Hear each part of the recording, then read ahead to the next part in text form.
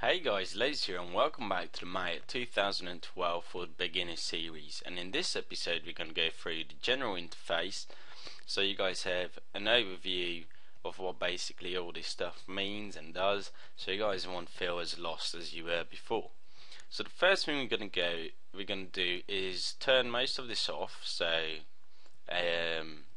it's easier for me to go through everything, and that way it's not going to be as confusing. So if you just go into display, heads up display or UI elements, and while I'm here I'm also going to show you another thing within the interface, how you can customize things, and that's by, if you go on any of these tabs, as you can tell there's this little dotted line, which means you can tear these panels off. So if I go into display and I want this whole panel to be a separate window on my display, and I can just click on this teared line, and as you can tell it turns into a separate window.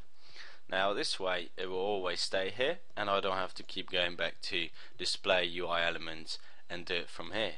So what we're going to do is we're going to turn all these things off and go through them one by one. So as you can tell, I'll also turn off, if you are going to display heads up display, and I'll turn off poly count. Now you got a nice clean window, and this way we can also customize our window for the next episodes. So what we're going to start off by is the status line. So if you take that on, as you can clearly tell, there's going to be this window right here, and this is where you get all your general sort of tools that you can use quite often or not very often. It depends on what you work with. But the first thing I'm going to go through is this very top line, which is obviously your settings, and the first 5 or up to the assets option, this first 6 will always stay the same. The rest of them change depending on what mode you're in. So as you can tell in this status line, there's this little window here, and if you click on that you get different customized options. So if you work with animation and click on that, as you can tell these top options will change depending on what setting you're in. So if I go on polygons, as you can tell I get my edit mesh and modeling tools. If I go into animation I get all my animation settings, and so on and so forth. So depending on what you're doing you can change this and you get the settings compared to that. So in file you got your general new scene, open scene, and all your save and export and import. If you guys done the Photoshop series before, then you guys should know what most of this means, but we'll go into more detail in edit. You got your duplicate and all that, but we'll go into these options further later on. So let's go back to the status line. We get this little panel here where you can change what you're working with, and then we'll go into these little tools later on as we are going through the tutorial and as we start using them. That's the best way to learn them. These are your general snap to grid tools, just basic rendering, and this is your transformation grid and all that stuff. So let's just move on to the next bit, which is the shelf, and this is where you get your this is kind of your most used tools, but everything that you can find in here you can also find in the top settings, so top tools. So everything that you can find in the shelf is also up here somewhere, but this is basically that you use the most. And then also again you can change between your general and polygon modeling tools, or surfaces, which is your NURBS tools, animation, dynamics, and so on. You can also customize the shelf once you know what you're doing, know what tools you're using the most. You can start customizing this and put up all your shortcuts up here. So that's the shelf. It's very useful, I use it very often, but for the tutorial sakes I'll leave everything at custom, or I'll leave it where we set it up together and we'll use that, so you guys don't get lost of what windows do I have or what you don't have, you're not going to have that problem. So next thing we're going to go on to is the time slider, which is on the bottom, and basically this is for animation. So each second is built out of 24 frames, so basically this 24 frames would be 1 second in an animation, and you get your play and pause and skip ahead and all that tools on the bottom here. Next is the range slider, and basically with this what you can do is increase or decrease the frames you have. So I can set it on here, I can turn it, so let's say there are 48 frames at the moment in my scenes and I want to only work on the first 4 frames. I can just click on this square and pull it to 4 frames, and now when I move it ahead, it moves ahead in 4 frames, or I can move it ahead in every 24 frames and so on. If I wanted my animation to be, I don't know, 160 frames, then I can type that in here, and now I have 160 frames to work with, so I increased the animation time that I have. The next thing is the command line, where you type all your mail scripts and all that stuff in here. So basically this is more of your scripting and kind of mail programming. You do it in here, and we'll go through some basic scripting. We probably will go through some more advanced scripting as well later on in the series, but at the moment we're not going to worry about this too much.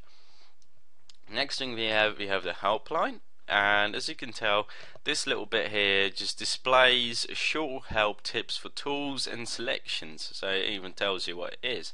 So if I just go up, I don't know, about here, the cone tool, then it tells you on the bottom right there what it does. So there's a polygon cone tool, and then if I click on that, there's a polygon torus tool and all that stuff. So if I scroll onto this, what's this? There's the X-ray view. If I'm wondering about what this is, then it tells me wireframe, and it also tells me right next to my cursor. So it doesn't just tell me on the bottom here what it is, it also tells me right next to the tool if I leave it hovering around there.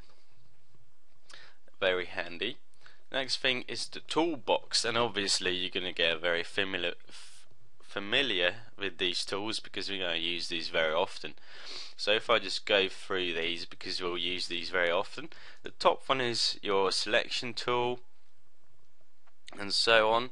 Lasso tool, again, select objects by encircling them in a lasso, so it tells you even on the bottom what these mean. And then you get your pane selection tool, you get your move tool, rotate, scale. This is your universal manipulator. It's a quite fussy word for it, but yeah, I don't really use that often. You get your soft modification tools, and these are your different views that you can have. So if I click on this one, this is my one view. If I click on the second one, this is when we got all the 4 different views. This is the outliner, which is very, very useful, and we'll go through these in more detail later on. So what's the next thing? We got the attribute editor, and this is where if I just create a sphere, so if you see what's going on, this is where basically you get all the attributes for your object. So I can go into the channel box, and I can select my sphere, and I can increase the subdivisions in it so it's more detailed. I can increase it this way, I can increase the radius of it and all that stuff, and you'll get familiar with this channel box and the layer box, which is down here. Later on we'll have a whole episode dedicated to these, and once we start using them you'll get very familiar with what all this does.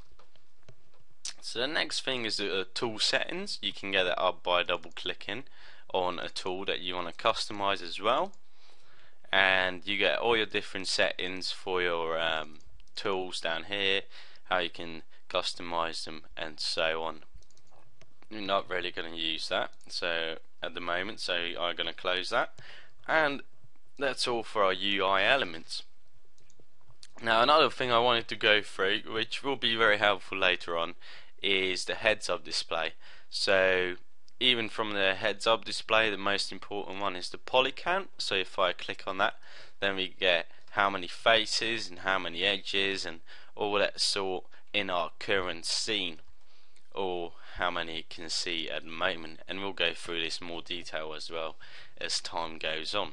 So this was the very quick overview of the interface. So now if you guys look at Maya again, hopefully it's not going to be as confusing as it was before, because now you got a general overview of what all this stuff is. One thing before we move on to the next episode, while we're going to customize it, is we're going to set this up for the next couple of episodes that we're going to be doing. So if we just go back into display UI elements and tear that window off, what we're going to do is we're just going to turn off some of the things that we're not going to be using in the next couple of episodes, so we got more room to work with. First thing we're going to do is turn off the poly count, so just like that, go into display UI heads up display, turn off the poly count, and then in the window we're going to turn off a couple of things off, not too many. We're going to turn off the time slider because we're not going to be doing any animation. We're going to turn off the range slider as well. We're going to turn off the command line because we're not going to be doing any scripting at the moment, and we're going to keep everything else, I think. We need the channel box, very important, attribute editor, we're going to keep that as well, and we'll keep the helpline as well. So if you just turn off the tool settings, command line, range slider and time slider, then this should be a good enough sort of UI layout that we're going to be using for the next couple of episodes. And once we move on to the animation bit and all that bit, we'll slowly turn them back off. So thanks for watching, guys. I hope you enjoyed this episode, and I will see you guys in the next episode.